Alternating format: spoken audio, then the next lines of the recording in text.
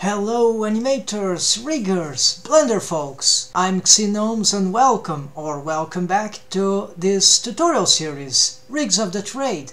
And this time we will address in organic rigging one thing that should be perhaps a watershed and is a mystery for a lot of people, including myself a few weeks or days ago. Of course, we're talking about the complex joint between the thigh bone and the hips bone on the pelvis region, which contains the pivot point for the thigh bone, which is here, and which usually is parented, offset, disconnected to the hips bone or torso bone or spine bone, something at the bottomest of the spine. Yeah, sometimes they use, there's a method that use a helper bone here, but we're not using this, we're doing something different. So we don't need that helper bone, we are using other 4 helper bones here to have the job done, because what we're gonna try to achieve here is just to emulate the Corrective Shape Keys method, which is very powerful. And we're gonna try to substitute Corrective Shape Keys using a helper bone system or rig. But the Corrective Shape Keys method is not easily discarded, because what it allows us, the rigger, to do... Hold on, I'm gonna activate the display on edit mode and on cage, so that I can have this craziness, which is very useful, by the way, sometimes. This is not Shape Keys, I'm just demonstrating.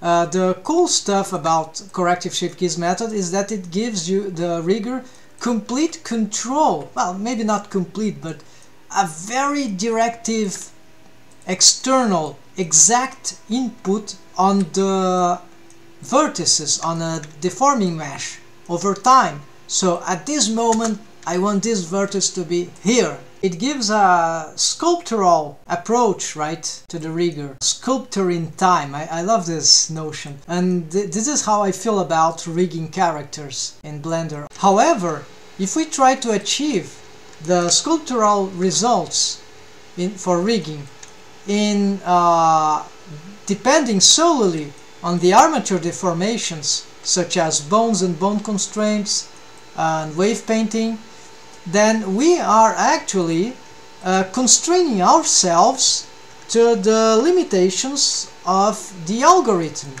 the skinning algorithms, actually, because there are many of them, maybe a few of them. I know that Blender probably uses at least those 3, I think.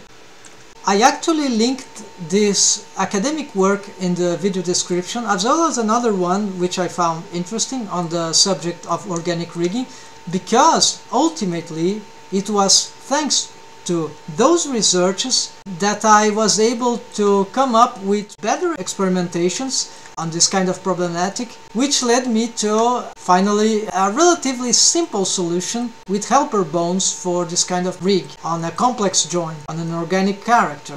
Just get a basic idea on those algorithms. For example, in here, what is running on those 2 models is dual Quaternion skinning, as I've seen in a tutorial that appears in a note. When you have this option, preserve volume checked for an armature modifier, this is deform or rotation interpolation with quaternions. And if I uncheck it, then I turn into linear blend skinning mode for all the wave painting on the mesh.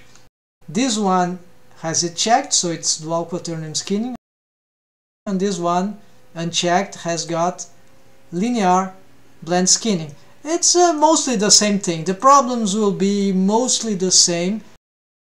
And without the helper bone systems, everything here would be disastrous. Yes, let's do it. Let's make it real. Let me show you what will happen if we just delete everything here, and maybe you'll be familiar with this.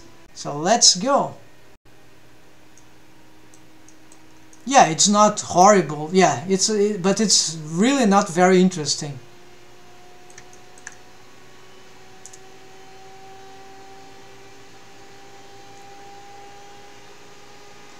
So you see, it doesn't matter the algorithm, it is not good enough in most situations when we want some kind of more expressive and sculptural shapes in motion, right? It's just not enough. So we need additional solutions to our rigs when we are engaging on organic rigging for certain types of characters and animations. As for spline skinning, I believe that in Blender it would be when you use Spline Bone Constraint with a curve object, right? But then I don't have this as a project for this tutorial, so this will be a project in which we are gonna achieve relatively decent and interesting organic deformation using dual Quaternion skinning with helper bones rig. So no corrective shape keys at all, no other input, no other modifiers, just a helper bones rig. And well, of course, subdivision surface maybe at level 1, but this will not save us, right, from the horrid deformations or limitations on the algorithm. So we need to work around this. So one thing that is fundamental when we are using those armature deformations and including helper bones that are deforming bones is that if you check attentively those areas, what you might notice is that the bones, the helper bones, they are not rotating. They are just changing position, so changing location. Why is that? Well, it's because it's precisely the rotation of a deforming bone that will tend to cause horrid deformations on a mesh.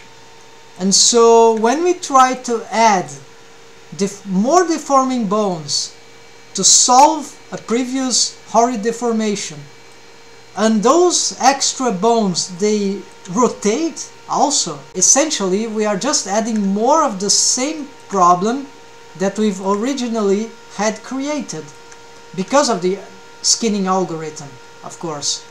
So it's like fighting fire with fire, right? This is why I believe sometimes on some rigs we see some sort of stairs on the mesh. This is because multiple bones, deforming bones, are having rotational input. Even if the rotations are minimal, sometimes that's enough to create some unwilling artifacts. So on that very simplistic and analytic experiment, I was trying to imagine this is a thigh bone rotating from more or less a side view. The wave painting is pretty simple, it's all red basically. The edge loop at the bottom of the red face loop is the limit in which there was wave painting, and those vertices, you see how far they go, right, by following the rotation of the bone. They are just doing their job. But this is what is very hard to control on a rig. I call it the danger zone, the danger edge loop. There are no smoothing wave painting there, it's like just 1 or 0 weights, because there are no sharing waves. It's just the thigh bone have entire influence on that mesh part. Even if there were more deforming bones sharing waves, unless they were very smart, placed, developed helper bones, the result would be not the same, but it would be just like that. The leg kinda interpenetrates into the torso. Doesn't matter from front bending, back bending, or even side bending of the leg. The same pattern will occur because it is a very strong influence around the pivot point, and that mesh is particularly in a bad spot. All these deformations must be countered or suppressed somehow. Essentially, we are against this kind of stuff when we are dealing directly with these skinning algorithms. The last thing we need to address before we start recreating this rig, let me show you how I made those helper bones work. They are basically parented to the hips bone, just as the thigh bone. They just have a single bone constraint, which is the transformation bone constraint, which is a very large bone constraint. Actually, it works like a driver, so this could be achieved perfectly only with drivers. I can avoid drivers. I prefer, whenever I can, use bone constraints. And so those bone constraints, a single one for each of those bones. Yeah, there are some differences. Each of them has a target, which is the thigh bone. So they are targeting the rotation of the thigh bone. So there are those three bones here. They are targeting the x-axis rotation of the thigh bone, which is bending forwards, bending backwards. While this, the side bone, is focusing on the rotation of the z-axis. So it's bending sideways. To use these bone constraints, or probably also the driver's method, we need to understand what is the positive and negative rotation of the thigh bone.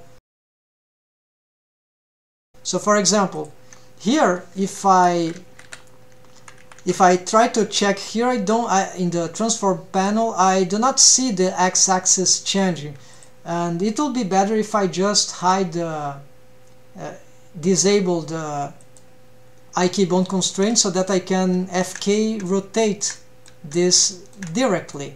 So let's make an x-axis rotation. So this is a positive, it's in radians, not in degrees.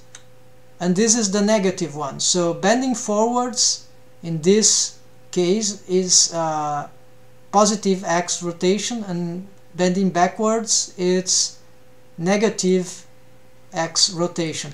And for the z-axis, which is here, so it's bending sideways,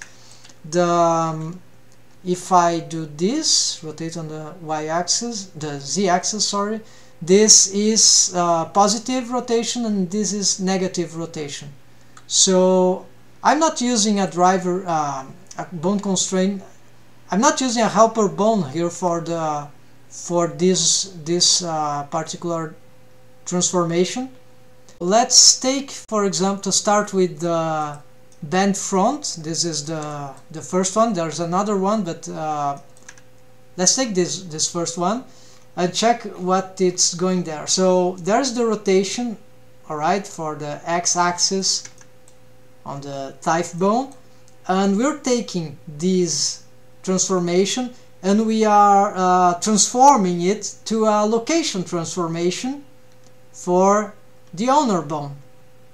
So the helper bone is having a location transformed, and it's moving on a maximum of negative 4.1 on the negative y-axis. So it's taking the source of x, the source of x is it's that, and it's moving negative y. This is why it goes there. I could zero this out, and so it won't move on the, well, it's, oh, of course I changed this for the z-axis. So let's do this way. Okay, so now you see this is not too complicated, but it's a bit confusing, right? But with some tests we can navigate into that. And so there's also this minimum, and this can get a bit confused. So try to keep it simple. And I put all x because the source for this transformation on location is always based on the x-axis rotation. And so this has the same things here, a bit differences here. The back, instead of maximum 180 degrees, it has minimum negative 180 degrees. So that makes sense, right? Start on 0 degrees, rest pose, more or less, and then goes up there.